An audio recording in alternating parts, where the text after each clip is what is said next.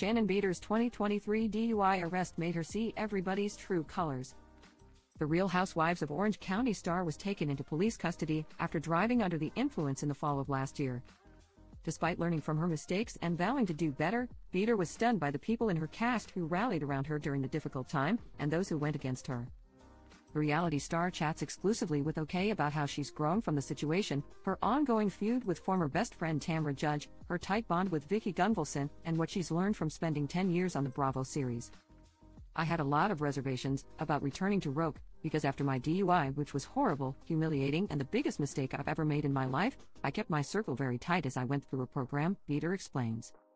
I continued to see my trauma therapist and psychiatrist, and my circle was extremely small, so I wasn't sure how I was going to be received.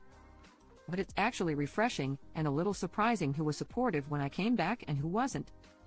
There's more than one person. I'm so flipping grateful for the support that I never thought that I would get. One of the people who was not in the mother of three's corner was her longtime pal Judge, who claimed during season 18 that Beador was an alcoholic and needed to seek further help. When I looked back to other seasons, I really would defer to the friendship over the show, she notes of her relationship with the traitor's alum.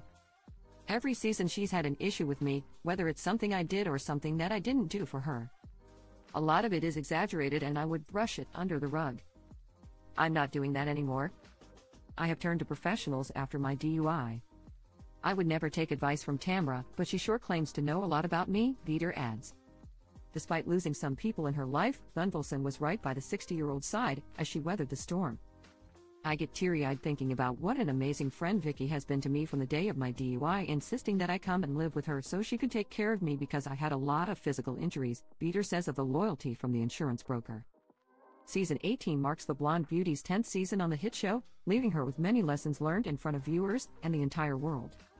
When you go through something difficult like infidelity, and then a divorce, and then the DUI, there is something therapeutic about putting it out there, taking responsibility for it and moving on, she reveals.